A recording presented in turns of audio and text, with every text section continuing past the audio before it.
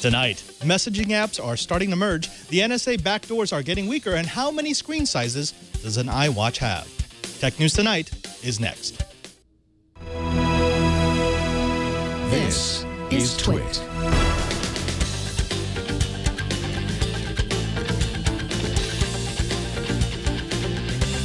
This is Tech News Tonight, episode 113 for Friday, June 20th, 2014. I'm Father Robert Balacer. Let's get right to the tech feed. Cue the Twitter-berry jokes because a week after Twitter said their chief operating officer's position would remain vacant, Reuters reports that they're starting to split the position between two existing executives. Adam Bain and Gabriel Sticker will share the responsibilities of departing COO Ali Rogani at a time when the former high-flying social media company is seeing a 6-month-long 42% stock price drop. Rogani, a former executive who came to Twitter from Pixar and oversaw its IPO, has come under fire for the company's slowing user growth. Bain will take responsibility for revenue and partnership, while Stricker will oversee marketing and media. Speaking of taking responsibility, Ireland may be on the hook with the EU for the lenient rulings it gave to Apple in order to attract investment from the tech giant. If the EU is investigating Ireland's tax incentive, which helped Apple shield tens of billions in profit from taxes, well, that means it ran afoul of international tax practices and the rule of EU member states. Though the announcement of the investigation is a far cry from laying fault, if the EU determines that the principles of fair play are being undermined by what is essentially a corporate subsidy, they could demand that Ireland halt their dealings with Apple or even repay the tax savings from the profit-shifted cash. In non-taxi but equally nefarious news, the U.S. House of Representatives voted 293 to 123 to approve a bipartisan proposal to rein in backdoor searches by the NSA. Backdoor searches involve the NSA being granted carte blanche to surveil U.S. citizens as long as they were loosely connected to a foreign target. The proposal adds an amendment to the bill providing 2015 funding for the NSA that would make it illegal to use those funds to query a collection of foreign intelligence using the identifier of a U.S. citizen. In other words, no more phishing expeditions. The NSA can still conduct surveillance of U.S. citizens, but only after they have received authorization from a court of law. The amendment would also prevent the NSA from forcing manufacturers from installing backdoors in their products. Speaking of backdoors, the Wall Street Journal is reporting that Apple is planning on backdooring the entire nascent smartwatch industry by launching their product as early as October. The new device will reportedly have 10 sensors, including several that track health and fitness, and be offered in multiple screen sizes. Sources close to the matter say that Apple's secret sauce is that unlike the current crop of smartwatches, Apple's devices will offer significant function that smartphones currently don't have, rather than just poorly replicating your phone on your wrist. If the rumors are true, production will start at Taiwanese manufacturer Quanta within 2 or 3 months. Now, Eric Lemur is the associate editor at Gizmodo. We now welcome him to Tech News Tonight. Eric, thank you for coming on. Hey, thanks for having me. Now, we want to talk to you today about social messaging apps, specifically about Path. The company that makes the social app Path announced today that it's acquiring the business messaging service Talk2. Now, Path clearly needs a better source of revenue. Do you think that Talk2 will do the trick? I don't know. It's hard to really say, but I think the problem more is that with such a crowded ecosystem of chat apps, with more of them popping up every day, is picking up another piece of the puzzle enough to sort of bolster your offering enough that it makes it enticing to use your service as opposed to any of the other tons that are out there. I don't know how much of this can really bring people to Path, as I haven't used Path very much in a pretty long time, and I can't think of that many other people who are keen on it at this point or who are like itching for a reason to get back in.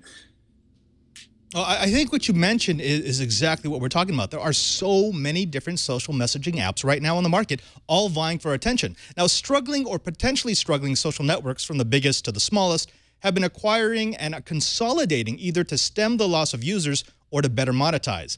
Do you think that there's any evidence that consolidation is working for those companies? I mean,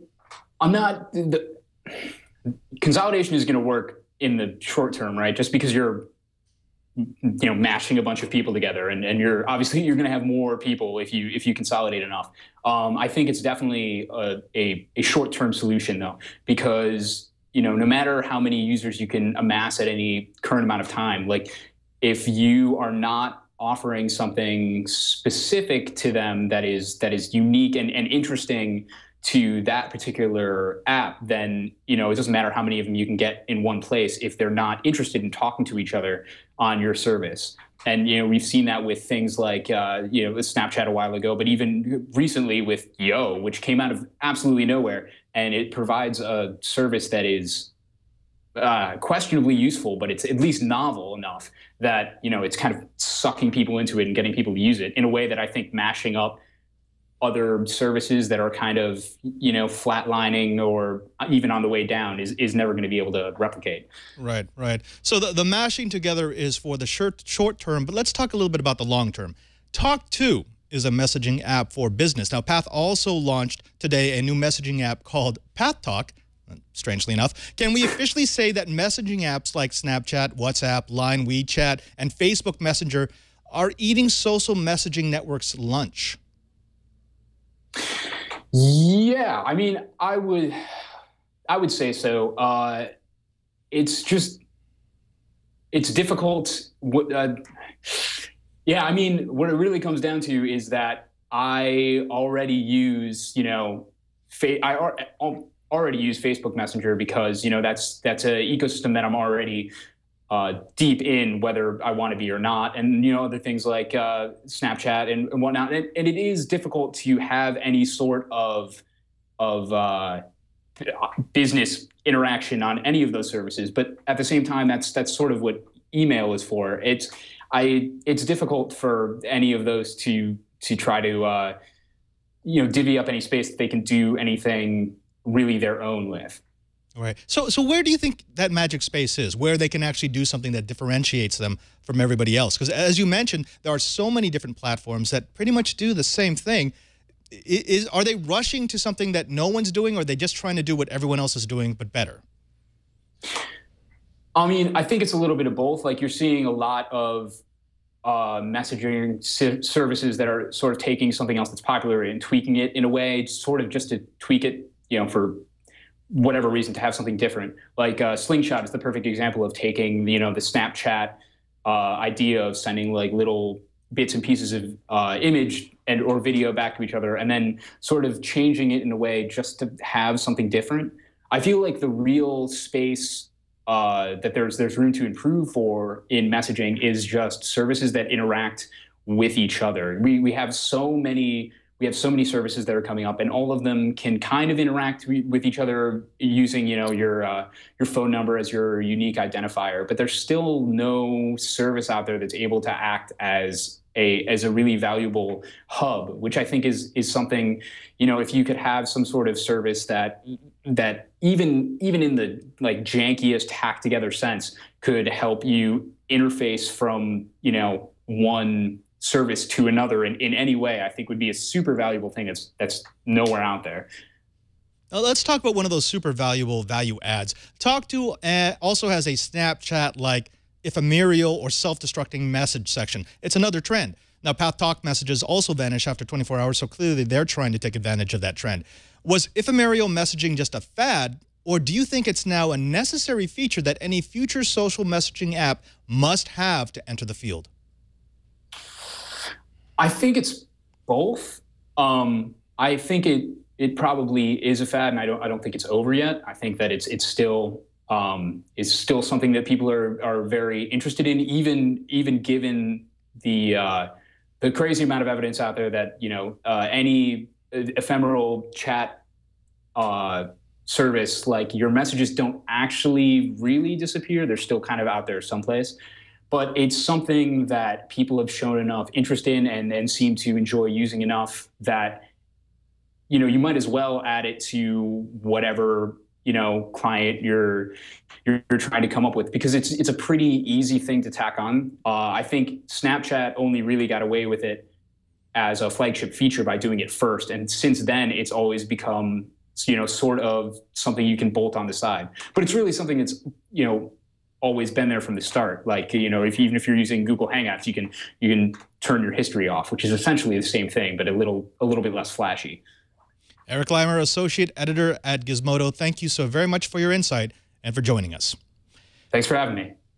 Finally, it's the end of a dead tree era. In just 3 short days, Monday, June 23rd, Computerworld will publish its last print issue. The magazine's first issue was printed 47 years ago on June 21st, 1967. Scott Finney, Computerworld's editor-in-chief, explains that the company will continue to publish on the Computerworld.com website, which was launched in 1996. Says Finney, trains, after all, were once powered by coal and steam. Computerworld is moving from paper to electrons. He also says a big redesign of Computerworld.com is coming later this summer. That's it for this edition of Tech News Tonight. Subscribe to the show, twit.tv/TN2, and write to us at tn2@twit.tv. Don't miss our morning news program, Tech News Today, tomorrow and every weekday at 10 a.m. Pacific, 1 p.m. Eastern. I'm Father Robert Ballecer. Thanks for watching. Good night. Bandwidth for Tech News Tonight is brought to you by CashFly.com.